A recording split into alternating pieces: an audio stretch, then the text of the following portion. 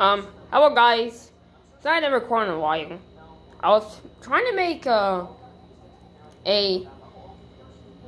reaction episode, and I was trying to make the fixed episode for my last video, but I didn't have enough storage to finish 2 of my videos. So I'm gonna make a new announcement. So I am making a new Super Mario Bros. X episode called Newer Super Mario World X. And why did I call it that? Well, it's because there was a mod in New Super Mario Bros. Wii called New Super Mario World. The name was Newer Super Mario World X because there's a mod of New Super Mario Bros. Wii called Newer Super Mario World U. And it looks like it should be available for the Wii U. So I decided to make the same thing and change the name. So there's some problems I couldn't fix, by the way. So starting with number 1. So about there's a timer here. Like the timer from, you know that from the games? Well, I can't apply the timer to have the hurry up music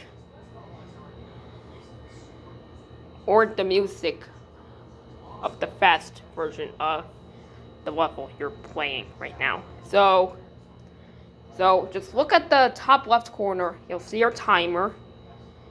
So yeah. And there's another problem I couldn't fix. By the way, there's some weird issues I couldn't fix. I have to leave out. So I don't hear what you were thinking about the other problem I told you about. Why can't you just apply to events and name it with the timer of how long it's supposed to be, and apply it to the timer? Well, because if I do that, the power-ups, the new movesets will be disabled, at least until the hurry up music shows up. And I had to leave out the castle behind the goal pole, because I'm not just gonna come back just to do the whole dang thing. But yeah. So if you subscribe to this channel right now, you might get access to my brand new episode. It's coming out in 2022.